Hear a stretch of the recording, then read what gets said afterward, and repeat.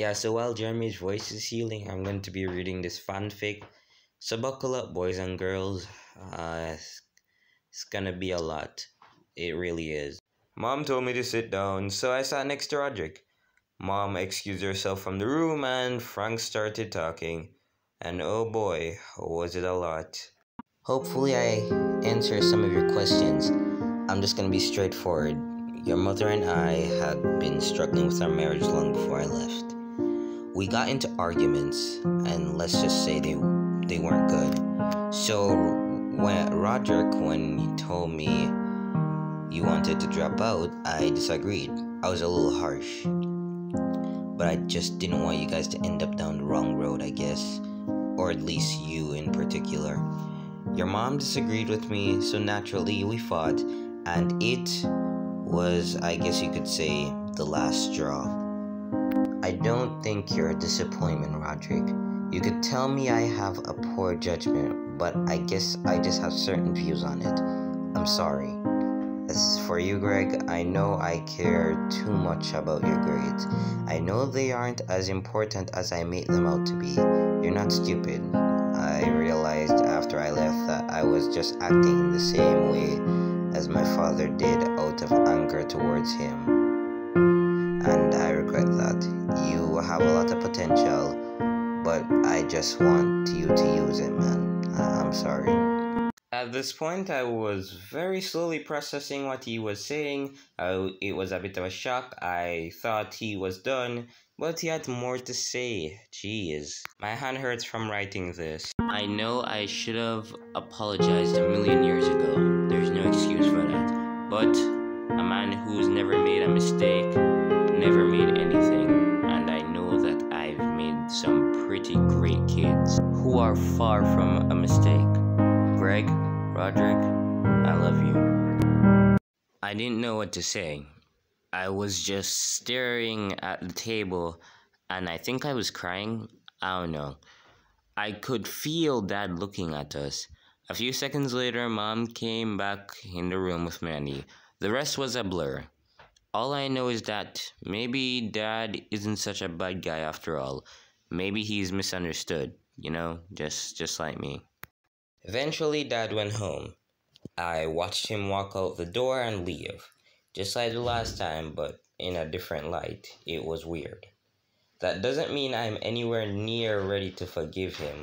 He may have said some good things that I could tell were genuine, but he has to actually prove he's a half-decent father from now on. I was writing in this when Roderick came in. We talked about Dad, school, friends, homecoming, everything. We were sitting in my room for hours. So I was in class taking a bath when the janitor gave me my nuggets, but he was like, its name is Deborah. So then, Roderick, are you sure this isn't just a dream you had? Oh, anyways, Deborah, it was kind of nice to talk to him because we wanted to talk and not because of drama or something. I wonder if this is what it'll be like with Manny and I when he grows up. If this whole thing with Dad doesn't work out, at least I know and at least I have Roderick, Thursday. Today was one heck of a day. I'm not sure if I should call it good or bad, but it sure was interesting. It started off at lunch when Tyson told us that he had news and he wanted to wait until Comic Club when Ari was there. Tyson was really enthusiastic for the rest of the period. I forgot about the news until Comic Club rolled around. Everyone sat in their regular spots, but Tyson stood up at the front of the room to announce whatever news he had. Well, guys, I'm transferring to Bishop Garrigan. I barely had time to react before Chirag broke into a complete psychotic meltdown. Like, seriously, goddamn. What? Why? Didn't you tell me earlier, man? Don't leave us! CJ didn't have waterworks like Chirag, but I could tell she was pretty upset too, But Tyson, why? That's exactly what I was wondering. We were only a month and a half into the school year, so why would he start off at Crossline if he was gonna transfer? Not only that, but he just started dating CJ. My mom is making me. She has her own reasons, something about the education system or whatever, I really don't know. This wasn't good. Without Tyson, we can't keep club meetings going. Even if we could, it would still be super depressing. Chirag's a mess, CJ probably feels just as bad as him, and I was there to witness everything tear apart. It was like a giant wrecking ball just smashed into the club. Tyson and I aren't all that close, but I mean, the dude is my best friend's boyfriend. And I can't handle more of Chirag's psychotic breakdowns. Just trying to think of what to do when Ari tapped me on the shoulder. We have to do something about this. Okay, so what do you suggest? Marching up to Tyson's mom's house and whining? Well, word it a little differently. She can't be serious. We don't even know what Tyson's mom is like. For all we know, we could just be convincing her to transfer Tyson even more. Ari told me to meet her at the park on Saturday afternoon, like that one time I was babysitting Manny. You know the one. We're the only people left in the group who aren't psychotic or emotional wrecks. If we don't figure something out, I'm gonna need to find a replacement for Tyson. And I'm pretty much out of solid options here. For the rest of the hour, we kinda just sat there awkwardly. I could tell Tyson was trying to make the most of it and acting super excited like he was at lunch. But let's be real, we were all out of it. Guys, book, comic. Zooey mama. Apparently he had 1 week left here at Crossland. At least that brought Ari and I some time to come up with a plan or something. I really don't know. When it was time to go home, CJ came up to me. She seemed pretty upset about the whole thing, reasonably enough. He told me that he found out earlier this week. I just don't get why he didn't tell me or Chirag earlier. Relax. He probably didn't want to worry you guys. I mean, have you seen Chirag? He's having a mental breakdown. Yeah, Chirag's a mess. He and Tyson are like brothers. He might have a fear of abandonment. I feel bad for him. Who knows how he'll act, when Tyson is actually gone? Probably not good. I just hope Chirag manages until we figure something out. CJ told me that she and Tyson are probably going to hang out more often after school. That means I'll have less time to hang out with her. But hey, we've got school, right? All of this stuff got me thinking about Rowley and how much I miss him. How guilty I feel. Even my own father apologized to me before I even got the chance to tell Rowley how sorry I am. There was so much on my mind. Tyson, CJ, Rowley, Dad, school. When I got home, I decided to just relax and play some Twisted Wizard instead of doing my homework, which was the last thing I wanted to worry about right then.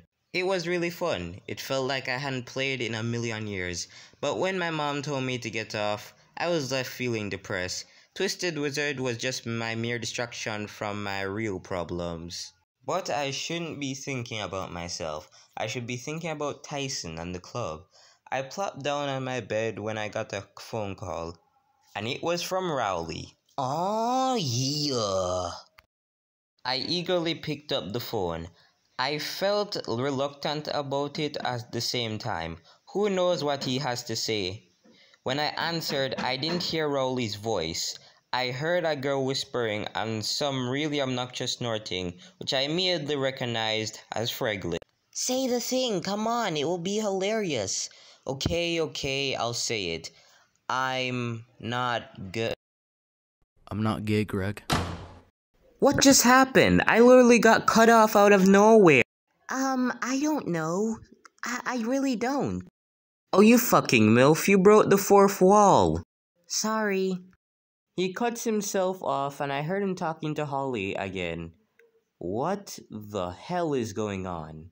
I don't want to say that I might hurt his feelings. It's okay, just hang up or whatever. Wait, Rowley. He hung up. Saturday. I've been thinking a lot about the phone call. Not gonna lie, Holly seems like a jerk, but why should I care? Rowley is probably happier with them anyway. He's moved on, and I need to move on too. Easier said than done. Anyway, I met Ari at the park to hang out and talk about the Tyson transferring school situation. When the topic came up, I decided to just be completely honest with her. I don't think there is anything we can do to get Tyson to stay at Crossan. I agree. CJ said that talking to his mom wouldn't work, and that's like the only thing we could have done. Yeah, looks like it's hopeless. Let's call it quits. Even though we met up to talk specifically about Tyson, the conversation pretty much just ended there. We ended up talking about random things again. Apparently, Ari likes being a cheerleader, but she would rather play football. I thought that was interesting, I guess. We were chatting when I saw two figures in the distance coming towards us. They looked about our age. When they got closer, I identified their faces. My fight or flight immediately kicked in. I chose flight. Well, sort of.